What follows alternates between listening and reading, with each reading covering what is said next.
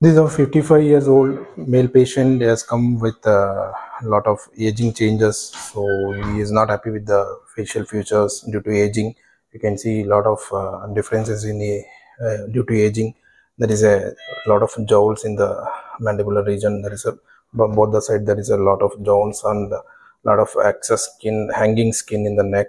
So loose skin in the neck and the cheek region. So we also see, you can see the multiple folds of the platysmal folds. ICKG, multiple platysmal folds due to platysmal dehiscence. So he has come for the facelift and neck lift surgery. So today we are doing a deep plane facelift for him. So I've done the marking. So in the marking region, it's very important to mark the area where the temporal branch of facial nerve is become very superficial. So we will not do any superficial dissection in this area to prevent that nerve injury. And in our planned deep plane facelift, we are planning both skin and addressing both skin and the deep smash layer.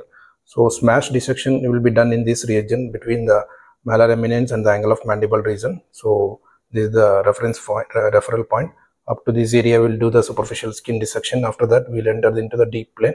So we'll dissect the deep smash layer and we'll tighten the smash.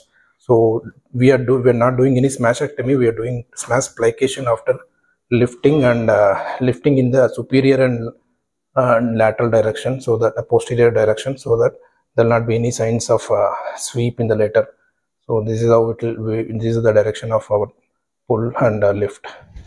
So this is our marking area. We have done we also marked there is a submental crease. This is a natural crease which is present in the chin region. So through that we'll enter the neck to tighten the platysmal folds, to do the platysmoplasty, and we also release some of the platysmal folds.